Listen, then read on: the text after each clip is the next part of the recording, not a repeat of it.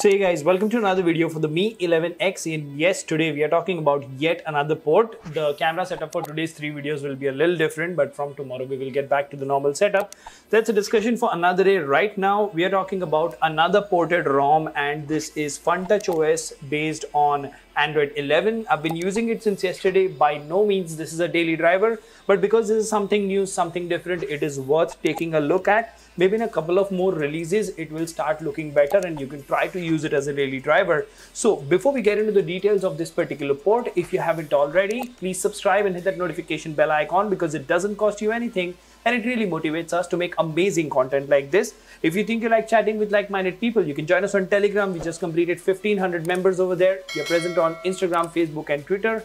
Last but not the least, if you think the hard work is worth the effort, please click on the join button and support the channel. Now without further ado, hello awesome people, welcome to PhoneOps. My name is Kailash. Let's get going.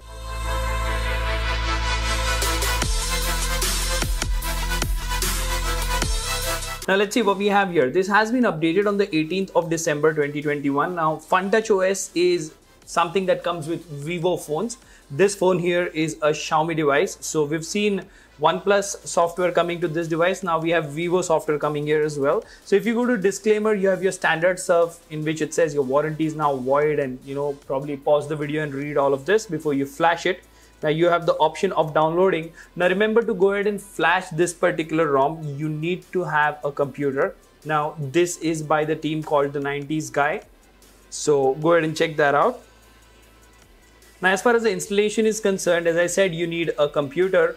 You just need to make sure that you need to reboot the phone to fast boot mode, install the drivers. If your phone is not detected on the computer, double tap on install BAT, format data, and it should be fine. So if you're stuck in boot loop, you should format data. Right now, let's talk about changelog, what they have done over here, because still a lot of things are to be done. Now we do have the initial released fixed random reboots. Trust me, it is not fixed yet. Fixed headphone jack. Okay, that's fine. Fixed fingerprint, integrated GMS, regional language support, right? Now, what about the bugs? Cam will fix in next build, but for me, Google Camera Go works fine. Double tap to wake. Use YouTube advanced if YouTube crashes. Flashlight won't work. So these are the things that, according to the developer, are broken. And you do have a support chat over here called the 90s guy. You can go ahead and join there, and you have the donate option as well. So Vivo OS on a Xiaomi device, how does it feel? Now you do have the screen refresh rate meter active over here. That's because it's switching between 120 and 60 Hertz. The funny part here is that if you go to UFO test, it will actually show you 60 FPS because this particular OS for some reason runs the browser on 60 FPS. So even when it's scrolling, let's see here. Yeah. So anyways, we have the built-in refresh rate counter, and it does show that the UI does work in 120 Hertz. So that's something really, really neat. Now, before we get into the details, let me show you a small bug that I noticed. It's actually not really a small bug, but let's see here.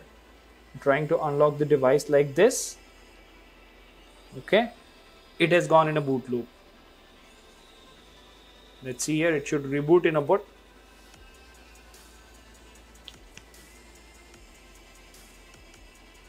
As you can see.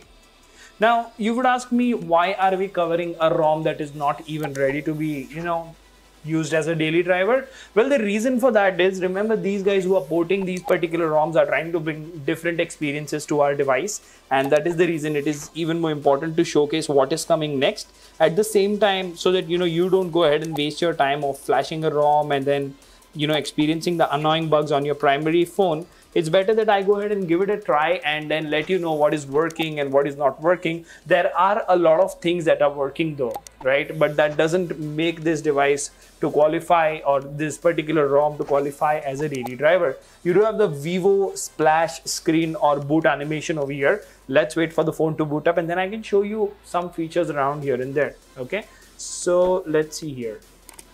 It's taking a while to get unlocked. Okay. So you do have a very, very clean UI over here. Vivo operating system has been pretty snappy is what I have experienced. As you can see over here, you have the Jovi Home. Jovi, I think, is their AI system. because if you go over here, you don't have Google Feed. You have something like Google Feed, but you don't really have Google Feed. This is Jovi Home. You do get news, sports, digital well-being, and all those things over here. This is maybe Vivo's way of doing it, but if you click here, you do get the Google Feed, as you can see.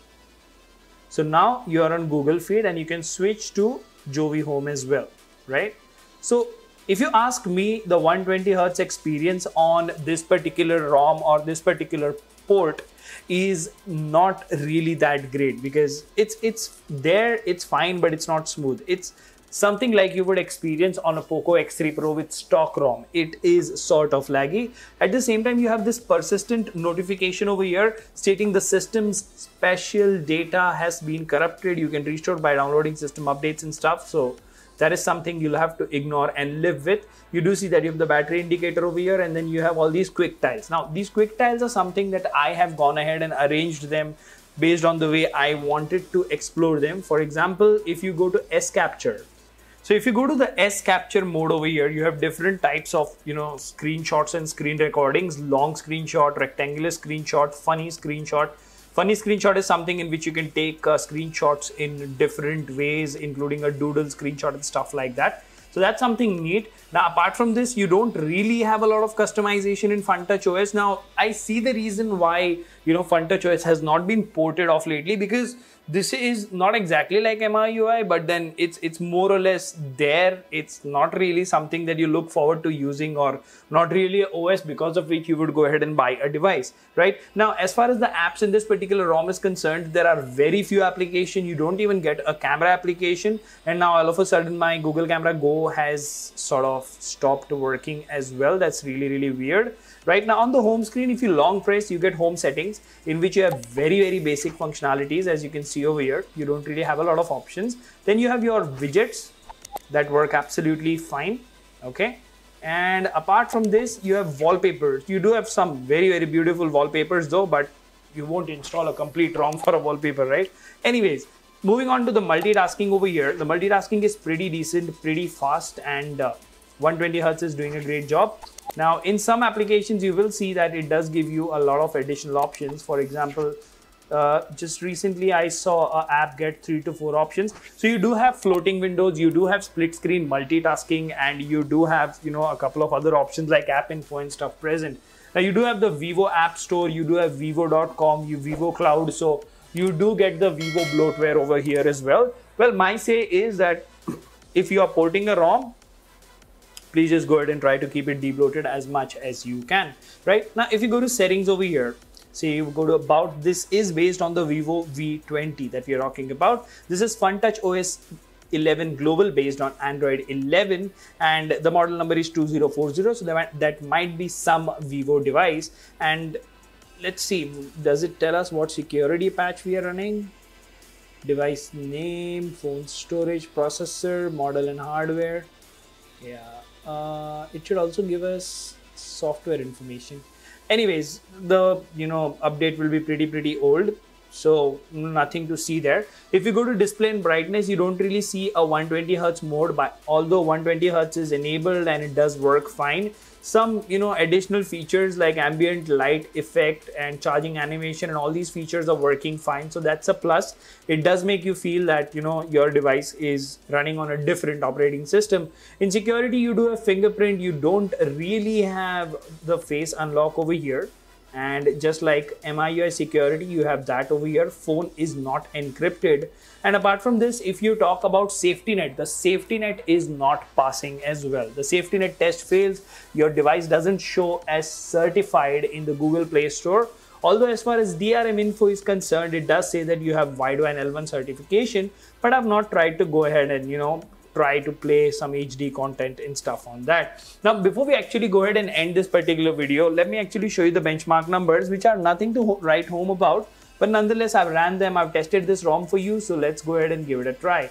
Now, the CPU throttle to 79% of its max performance. Average score was 214,895 GIPS. So if you look at the average score, we are doing 214,895 GIPS. And remember, this is a Mi 11X with a Snapdragon 870, which can score up to 250,000 plus points. So not really a great score. If you go further and you talk about Geekbench, the story sort of continues over here. Now, this is something that I wanted to show you. See how colorful this is? This is basically their game turbo. CPU, GPU optimized, RAM optimized, touch optimized, network optimized, thermal management policy enabled. So let's hit OK over here. Now, this is the game bar that they have over here. There you go. Apart from this, you don't really have a lot of options. Anyways, let's not get into that.